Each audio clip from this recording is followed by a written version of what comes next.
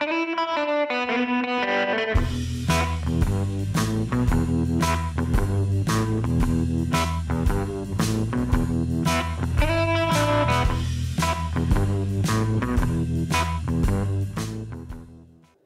this is Brian Casey of the Imaging Wire, and we are here at RSNA 2023 in the booth of CARPL.ai. We are here with Dr. Vidur Mahajan and with Rohit Takhar. Gentlemen, thanks for being with us today.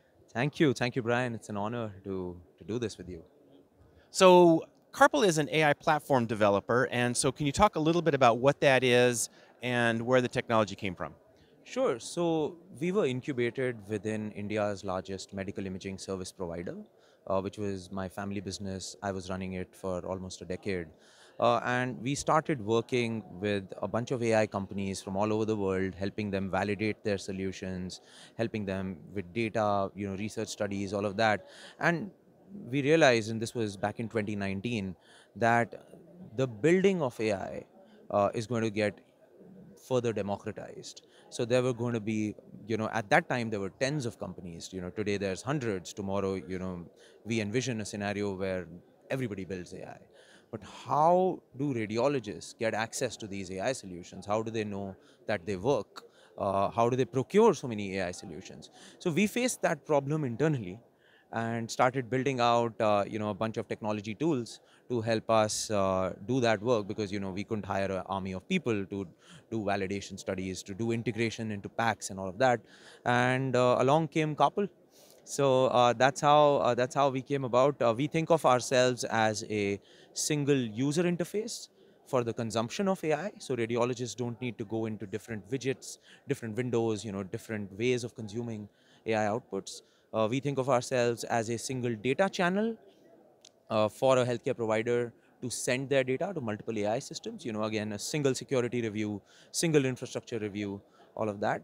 And thirdly, we think of ourselves as a single procurement channel, which is solving for all the administrative hassle of buying 50 different solutions from 50 different vendors. So the idea behind CARPL.ai is you are a platform that is a single interface for a hospital, and they don't have to worry about all the different point solutions and this algorithm for subdural hematoma and that algorithm for chest x-ray, that kind of thing. Absolutely, yes. And maybe Rohit can add more on how we go about choosing those algorithms. Yeah, I think the validation platform that we have that actually allows you to put in your own data.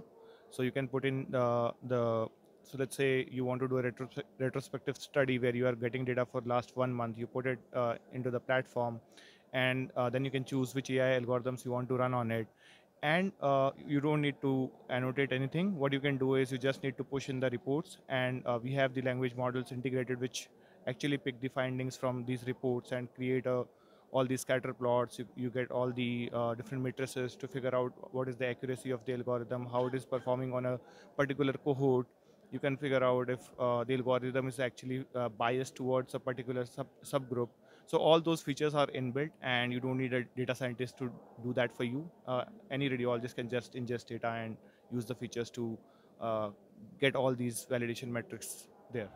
Perfect. So what are some of the milestones that CARPL has seen this year? I think for us, this year was all about adoption. So we worked very closely with radiology partners. They are the world's largest radiology company.